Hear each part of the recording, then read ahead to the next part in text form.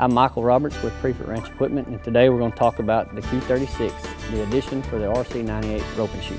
First, we're going to talk about the tools we're going to need, which is a Phillips head screwdriver, which could be a manual or a drill, 15/16 box-end wrench, a 15/16 socket with a breakover, a 9/16 box-end wrench, a 9/16 socket ratchet with a extension and a tape measure.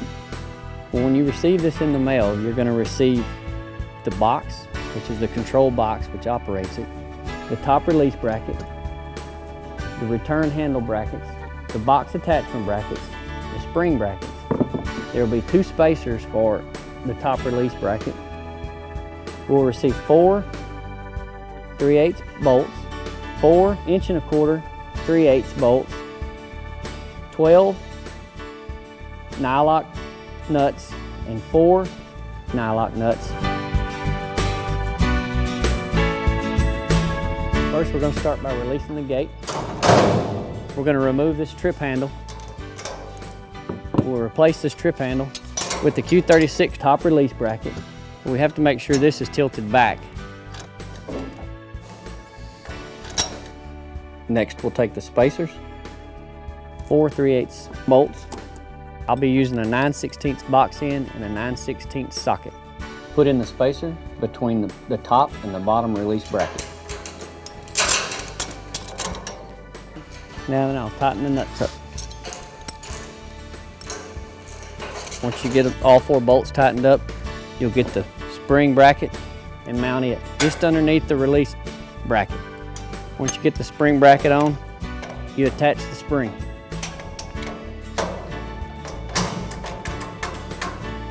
Next, we'll get the 15/16 box end, 15/16 socket, and your return bracket.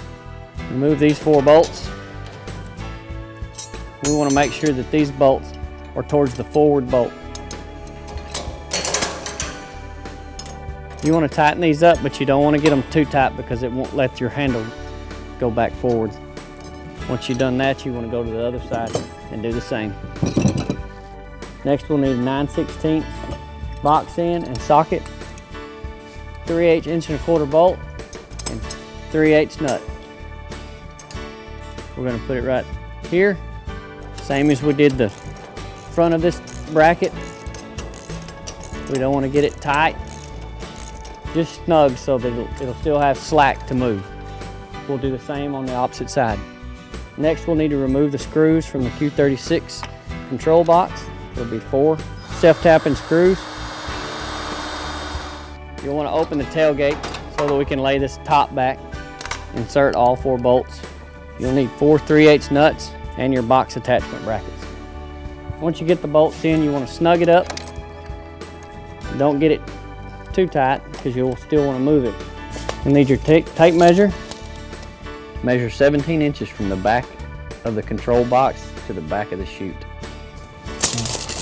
Then we'll tighten it up. Lay your lid back on.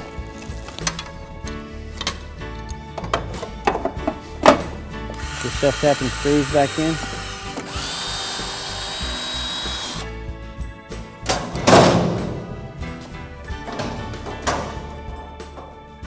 For questions or more information, give us a call at 1-800-527-8616.